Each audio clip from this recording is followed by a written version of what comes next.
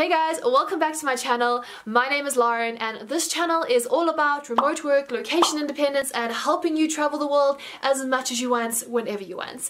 In today's video, we're going to be talking about the 6 steps you need to follow to become a successful freelance writer. So if you're curious about starting your career as a freelance writer online and you want to start making money from those writing skills, this is the video for you.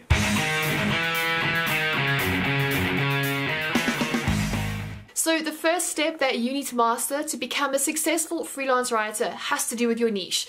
So if you've been around on this channel for a while, you'll know that I harp on about niching the down. Whether you want to be a freelance writer or anything else in business, having a niche is super important. So what the is a niche? A niche is usually the problem that you solve or a segment of the market that you help. So when it comes to freelance writing, it will look a bit like this. Maybe you are a travel writer, or you are a B2B tech writer, or you help real estate companies with their content marketing. That is one way you can niche down by the industry that you are writing content for. Another way that you can do it is the type of writing that you do. For example, maybe you are a case study writer or a white papers writer, or you help people with their sales pages.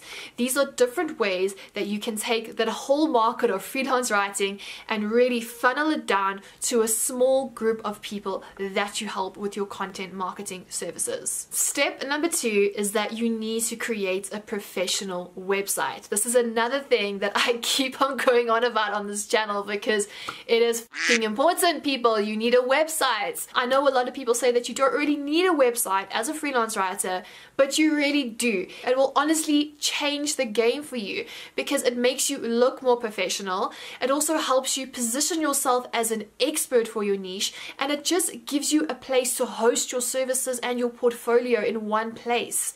So what you want to do on your freelance writing website is that you want to make sure that on your home page, above the fold, which is that portion of the page that people see immediately as soon as the page loads, you want to have your niche statement there. So for example, if you are a B2B tech writer, you want to have something along the lines of, "Hi, my name is Lauren. I am a B2B tech writer," or "I help B2B tech companies with their content marketing." Something like that that is going to tell whoever lands on your website that they are in the right place. And another important thing that you want to make sure is on your website is your testimonials, your social proof, the results that other people have had from working with you. Now, if you are a completely new freelance writer and you haven't had any clients before and you have none of this super valuable social proof, there are 2 things that you can do. Number 1 is that you can create niche-specific samples and host them on your portfolio site. So for example, if you wanted to become a CBD content writer like me, you would go and write an article about CBD and then post it on your website and then share that link with potential clients when you are pitching your services. Number 2 is that you can work for free. So what you can do is that you can approach your ideal client and offer to work for free for a short amount of time, so long enough for you to actually get a decent testimonial from them, but you also don't want to be working for free for too long. So maybe it is that you're only going to write, like, I don't know, 2 blog posts for free for them, and then you can transition them onto a paid model if they are happy with your work. So another thing that I talk about a lot on this channel is pitching. It is a very, very important skill as a freelancer to know how to pitch your services, because it is something that you are going to be doing constantly, whether you are replying to job ads, whether you are replying to job board ads, or you are cold emailing potential clients, or maybe you are trying to pitch yourself for a guest post on a site like ProBlogger. You really need to know how to sell yourself and your expertise. And if you want to learn more about the 3 important elements that you should have in every single pitch, make sure that you watch this video right over here. I break down the 3 things that I include in every single pitch that have helped me land clients that pay as much as $400 per blog post. So it is super important that you have this skill in your toolkit so that you can close those leads and start making money as a freelance writer. And then tip number 5 that you want to make sure you are doing as a new freelance writer is that you have optimized your LinkedIn profile. So what you want to do is you want to go onto your LinkedIn profile and you want to make sure that you have your freelancing writing niche in your headline. And you can also include a few additional keywords like a content marketer or content strategist or blogger, anything like that, because LinkedIn is a super searchable platform. Like, people are typing in those keywords all the times into the search bar, so you want to make sure that your profile comes up with those keywords that are related to your freelancing business. Next, you want to add more keywords that are related to what you do in your about section.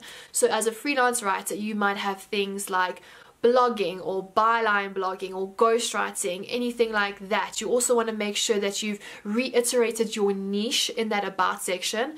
And lastly, you want to include your best testimonials and results in that about section so that you really drive home that point that you are an expert in your freelance writing niche. And then a few other things that you want to make sure that you are doing on LinkedIn as a freelance writer is that you are connecting with marketing managers, because those are usually the people that are going to be hiring freelance writers. So you want to make sure that you are connecting with those people and make sure that they are in your niche. You want to be super relevant so that you stand out to them and really start nurturing that relationship with them. And then lastly, you can also use LinkedIn Publisher to your advantage. So for example, if you were a CBD writer, you could potentially publish a LinkedIn post like 3 mistakes CBD companies are making with their content marketing, and that is a way for you to then attract leads to your LinkedIn profile, and they would see automatically that your headline says that you specialize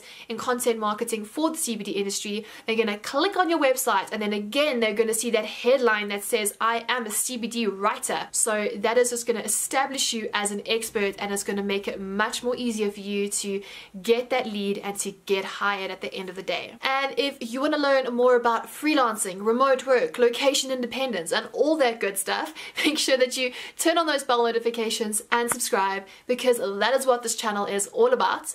And in the meantime, if you want to learn how to land your first client as a freelancer and also how to improve your productivity as a freelancer, make sure that you check out these 2 videos right over here. Anyways guys, thank you so much for watching this video. I hope that you found it super useful, and I will check you in the next one. Cheers!